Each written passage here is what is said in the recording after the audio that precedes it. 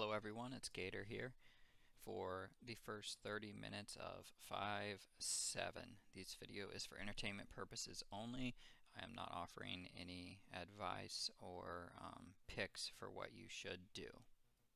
Today was actually the best day of the week for me, but not necessarily the most explosive morning.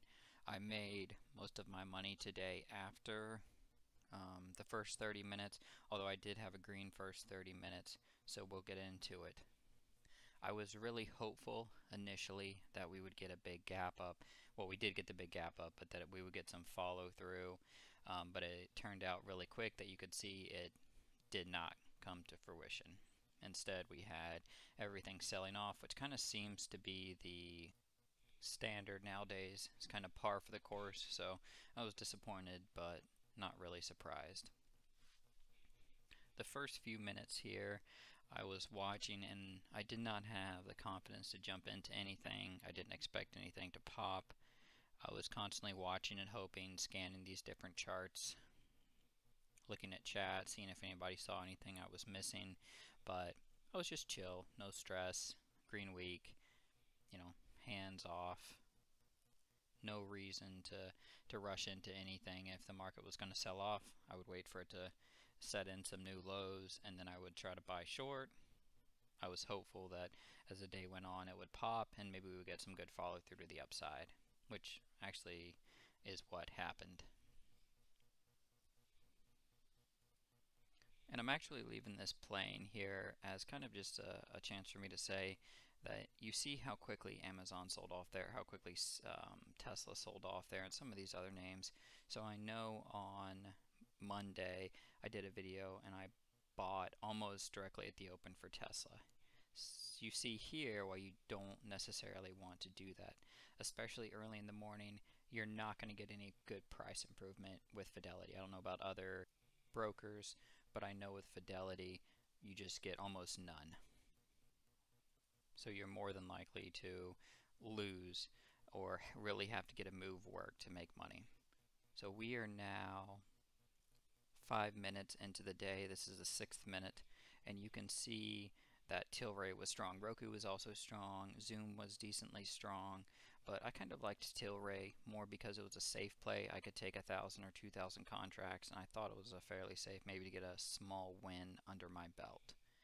And you can see that it had ran up.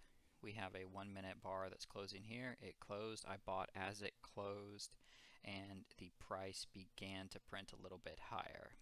The price was jumping back and forth 1 penny. If you can see my level 2, it was 74, 77, 74, 77, 77, and it was kind of just going in there. It popped a little bit and I took a quick scalp. I had 2,000 shares and I made about 4 cents. It wasn't a lot. It was I believe around $100,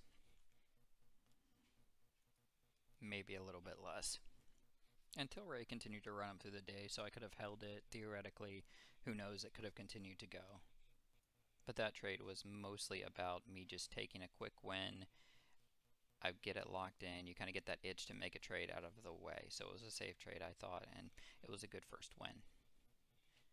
Kind of taking a chance, a little bit of a risk here, and you'll see that I'm getting ready to buy. I bought 10 contracts hoping it would go up, that I'd get a little bit of a jump, but I see the Qs are pulling in. I see it's not really working.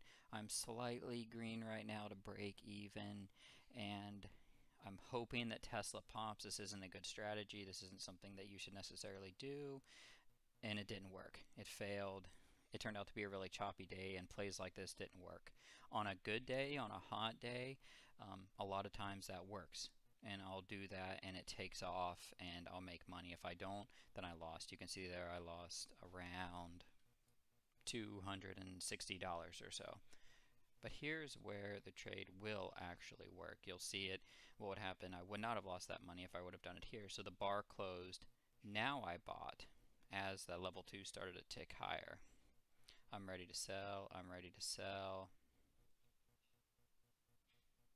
I'm watching it. I'm watching it. The Qs are holding up. We get the pop. Here's the pop. I'm green. I'm green. I'm ready to sell at any second. I click sell. Done. That's a quick $540.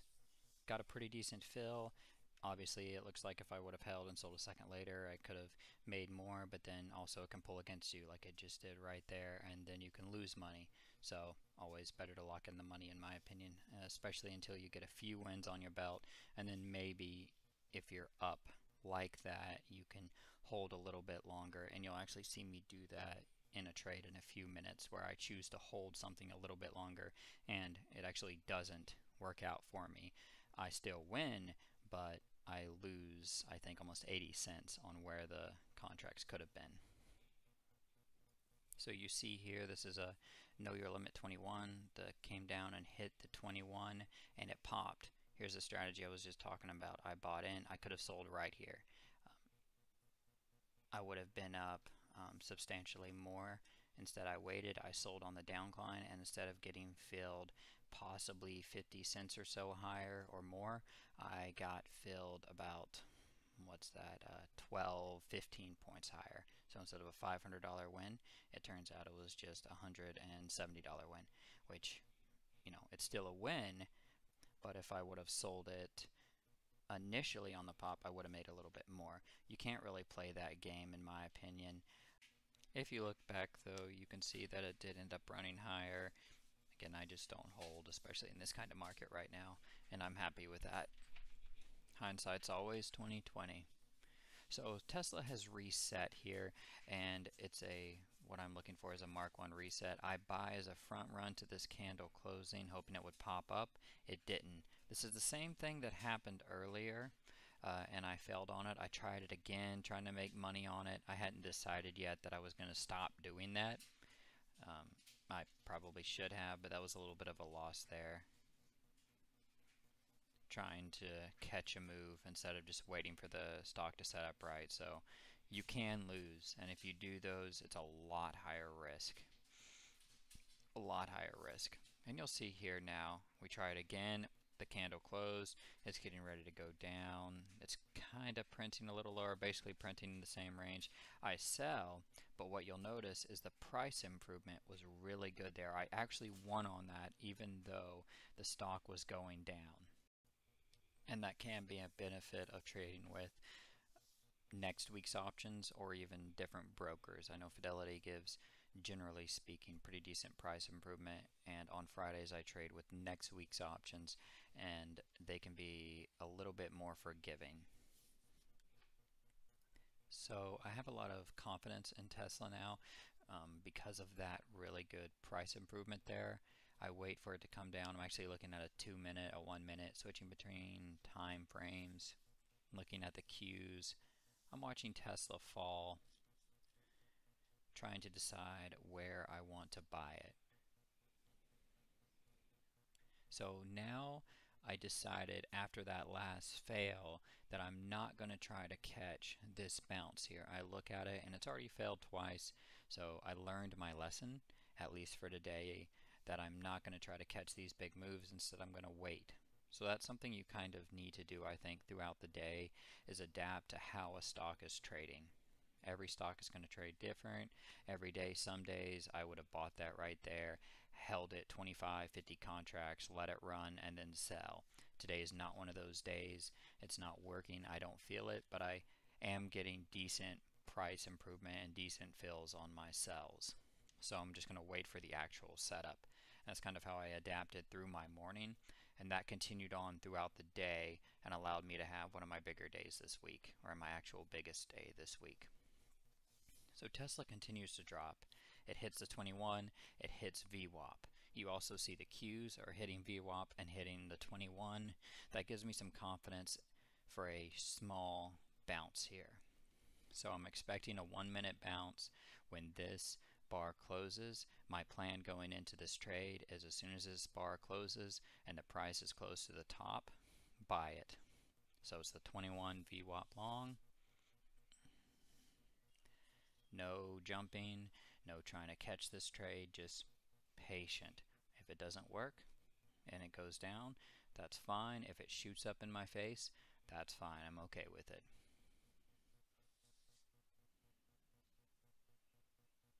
And this was actually a really hard point here not to buy it, because I see the Qs popping, I see Tesla popping.